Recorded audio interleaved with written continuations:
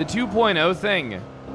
I think as cool as that is, and I'm not going to put it down, I think the thing that made 2.0 great was, like, the high standard. Like, a lot of these people talk about, like, playing on the 2.0 server, but then they fail to remember that the standard of RP back then was so fucking high. Like, I got my prio completely removed because I punched somebody without,